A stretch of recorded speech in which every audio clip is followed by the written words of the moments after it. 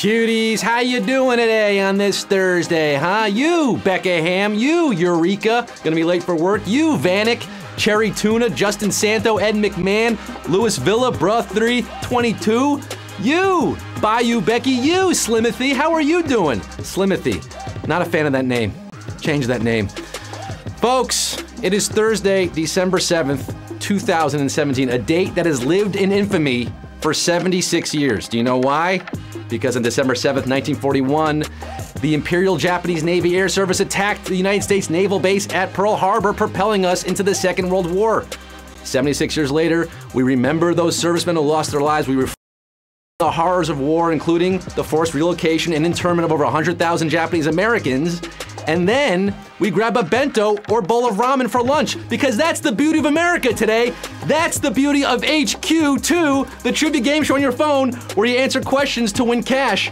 I'm your host with the crab toast, Scott Rogowski, aka the Woke Woolery, aka the Trap Trebek, aka Regis Trilbin, coming to you live and in color from the greatest city on earth, the city that never sleeps, Fayetteville, Arkansas. Greeting you on this late autumn day, all 142,000 plus of you, including Sean 43, Tyler Gallucci, and a special shout out to Lainey J from her dad, JK69. Your dad says you should be studying, Lainey. Well, Dad, she is studying. HQ counts for studying, right? You're gonna learn something today. Is this your first time on the HQ grind?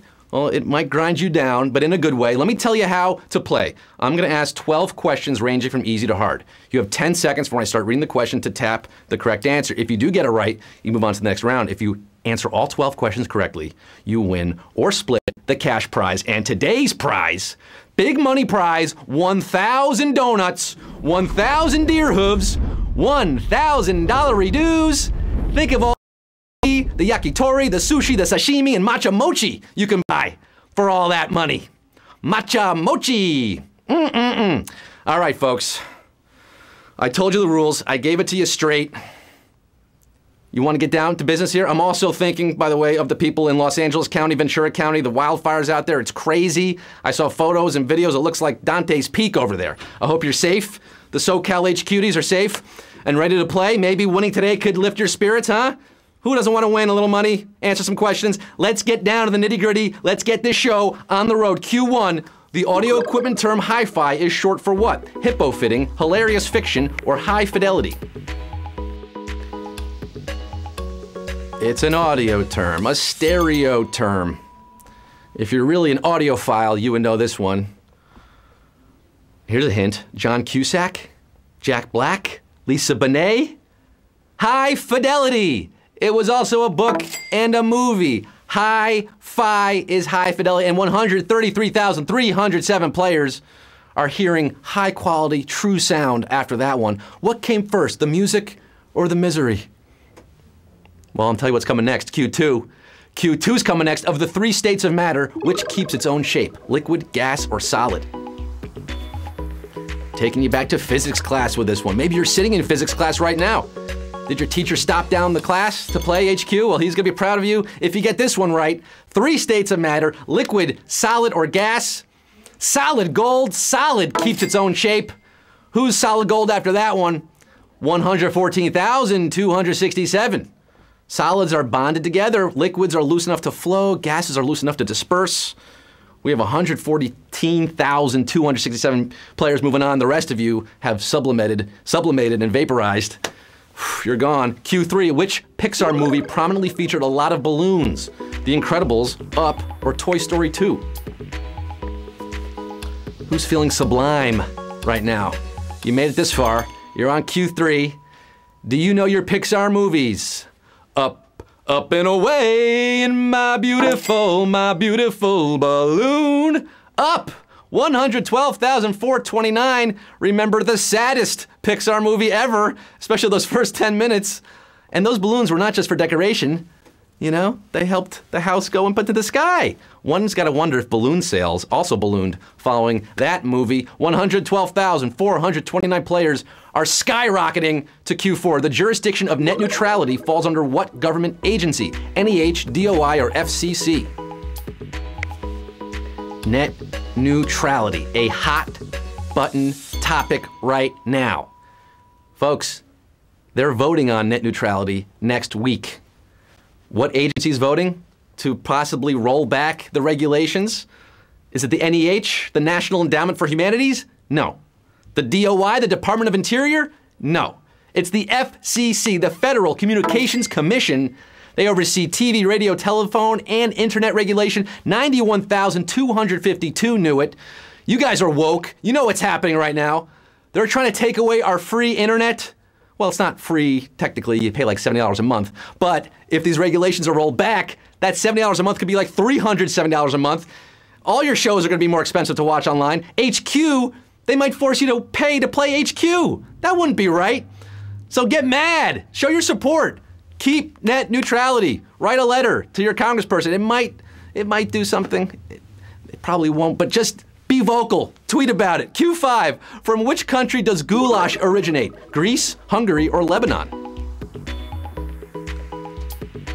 Goulash. I'll tell you where you can get some good goulash in New York City. That I know. Little diner called Veselka. 9th and 2nd, get some goulash at Veselka. Or if you're in Hungary, and you're hungry in Hungary, you could also get some goulash there. Goulash comes from Hungary. 69,719 are hungry for some money today. Goulash translates from the Hungarian for shepherds. It translates to shepherds. Herdsman's meat. Goulash. Kind of a ghoulish term there. 69,719. Moving on to Q6. The character of Syd Barrett in Legion shares her name with the co-founder of what band? Sex Pistols, The Clash, or Pink Floyd? Do you guys know this show Legion? I believe it's on FX, based on the X-Men movies. Legion. Syd Barrett. Who else is Syd Barrett? Do you know your classic rock? One of the founders of Pink Floyd, Syd Barrett.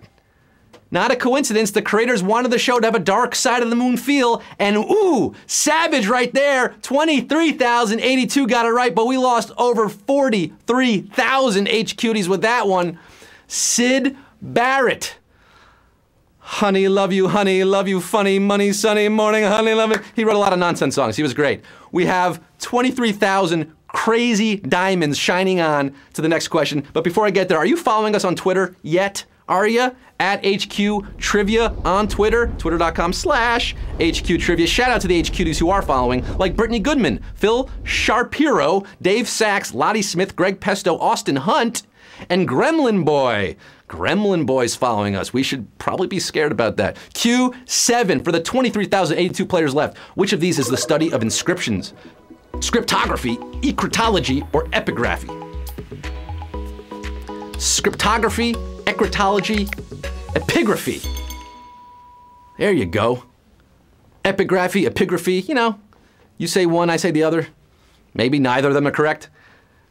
Are you studying or inspecting inscriptions or writings in general? If you are, it's epigraphy, yeah.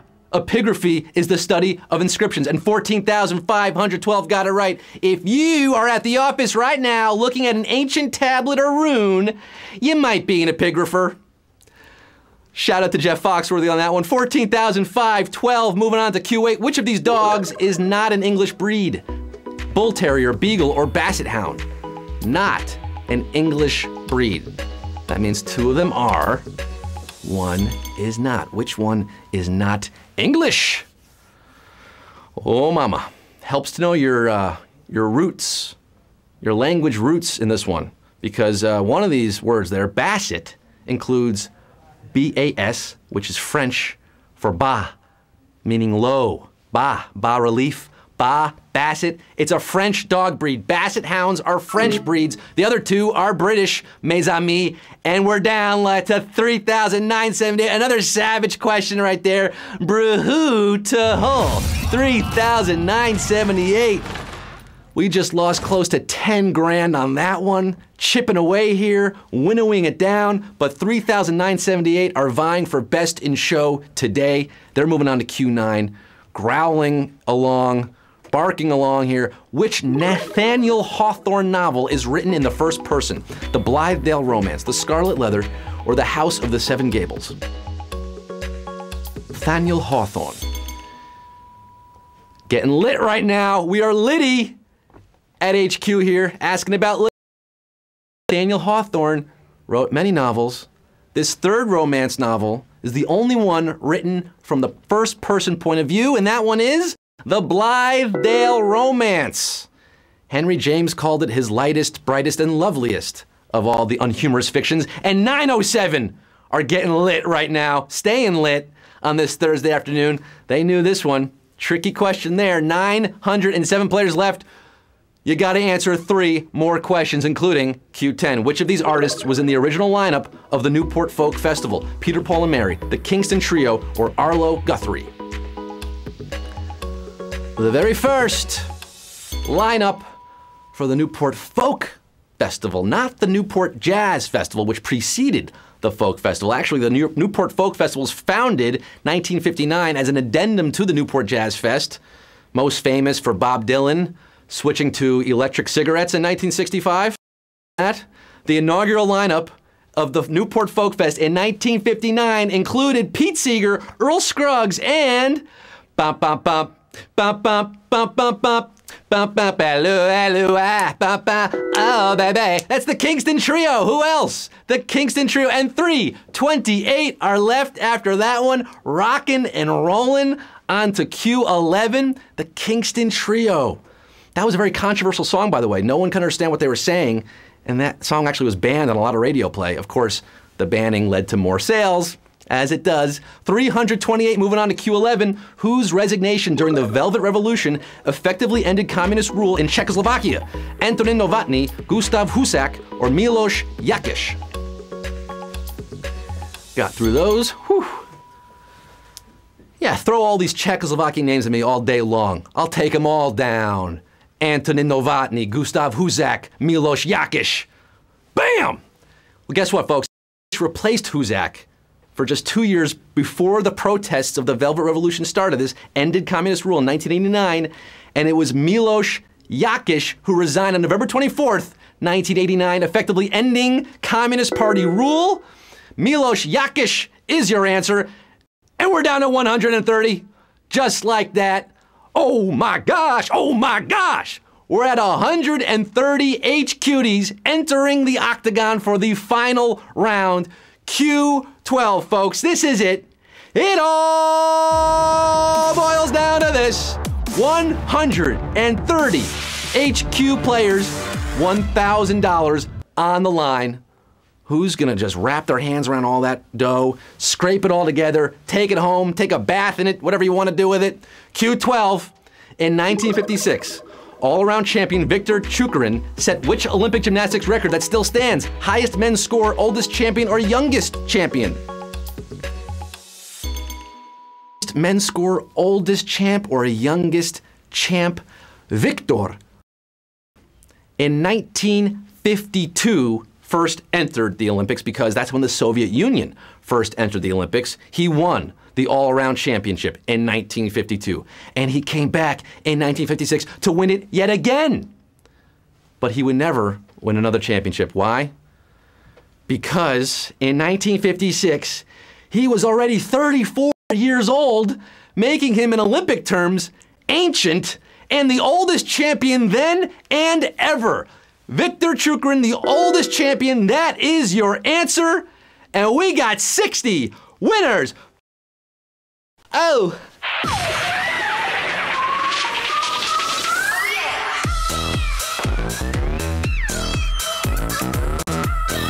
60 winners.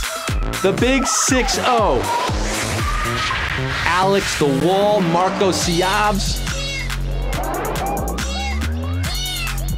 Owen Auk, Andrew Hart, Swedish Otaku, DM Phillips 13, DJE 91090. You're all taking home $16.67. Maybe some of you get 66 cents, depending on how that breaks down. But hey, 16 bucks, 60 cents, that's good enough for a bento box. That's good enough for a halal for a couple days. You know, hot sauce, white sauce, red sauce.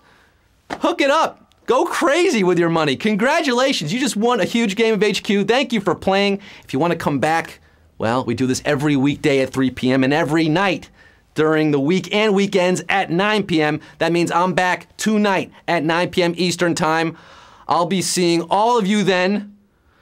9 p.m. Eastern, 6 p.m. Pacific. Until then, I'm Scott Rogowski signing off saying, a flute with no holes is not a flute, and a donut with no hole is a Danish.